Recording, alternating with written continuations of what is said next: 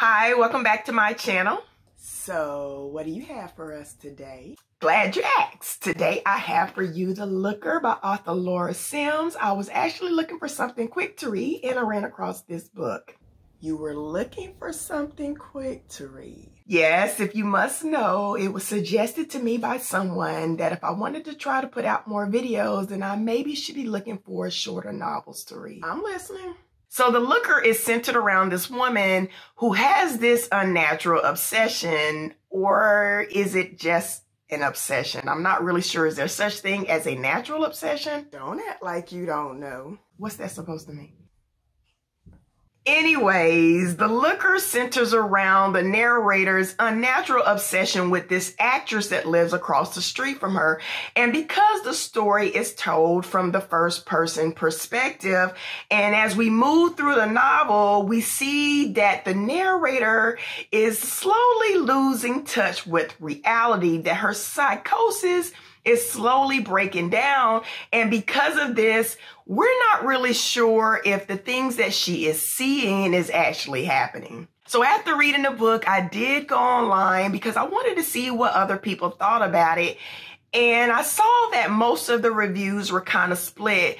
It was either 5 stars where people believed that the book was kind of misunderstood because it wasn't listed under the correct genre, because there wasn't really a genre for it. And then there were people that were giving it 1 and 2 stars, and they were kind of like, what did I just read?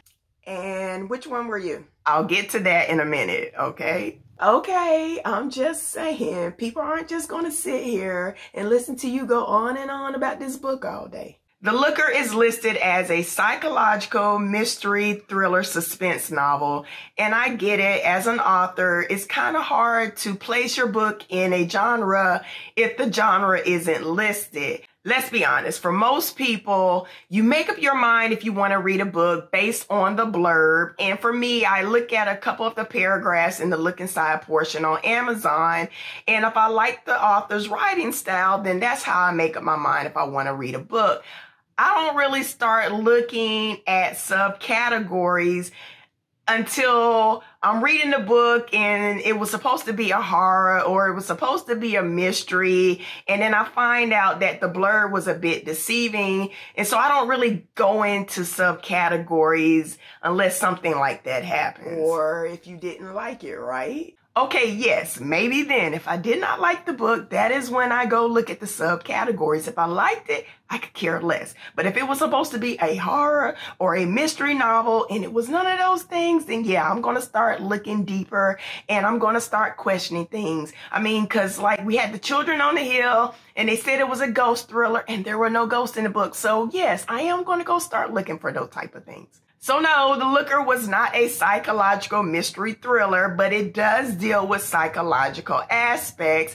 And I feel like it was one of those type of books where you're either going to like it or you're not going to like it. There's really no in between. So did you like it or not? I did like how the author showed the narrator as she began to fragment and she spiraled deeper into insanity.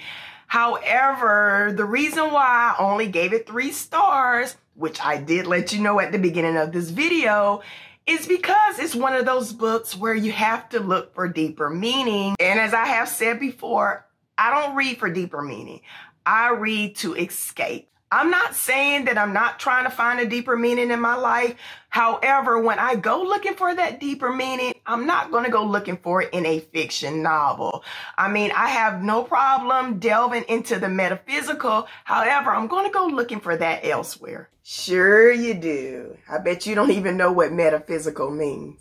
Anyways, as I said, when I read fiction, I read it to get lost in the story. And unfortunately, with The Looker, I wasn't able to escape within the story because I wasn't able to relate to the character. I wasn't able to relate to her as her mind began to fracture and she began to lose her grip on reality. Am I the only one not believing this? There were a few times where the book was kind of slow in its pacing, but then when it began to pick up, I started getting a little worried for the narrator because she was doing some things and I was starting to wonder what was going to happen to her.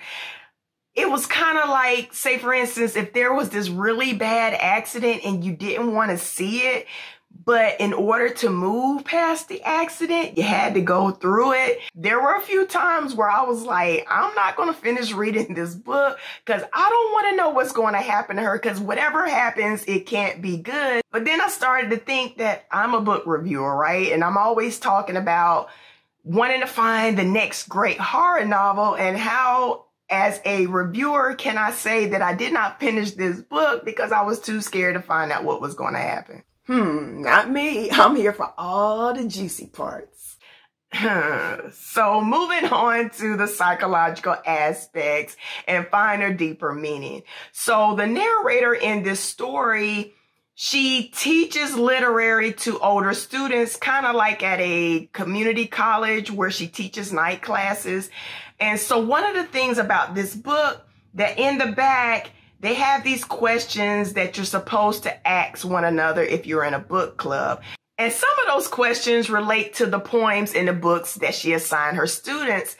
And you're supposed to look at some of these poems and these books and try to relate it to how the narrator is losing her grasp on reality. And that kind of bothers me. It bothers me because if there is symbolism and deeper meaning to be found inside of a fiction novel, I believe that it should occur naturally. I have a problem if the author is doing this on purpose, because as I said, I'm not looking for deeper meaning in a fiction novel. So you're jealous? Excuse me? I'm just saying, are you jealous? Because nobody's reading your books looking for deeper meaning. No, I'm not jealous. My books are written to help readers to escape. But if you do find some deeper meaning or symbolism within my story, I'm not going to question it. Like I said, jealous. So as I said, I gave The Looker 3 stars because there were some things about the book that I did like. And from what I understand, this is Laura Sims' debut novel. So to put out a novel and it being your first and have a lot of people questioning whether or not they thought it was good or bad, I think that says a lot for an author. I'm not sure if I'm going to read anything else that she wrote, but hey, you never know. So that concludes today's video, and thank you all again for sticking around. And until next time, you guys take care, stay safe, and try to do something nice for a stranger so we can all do our part to make this world a better place.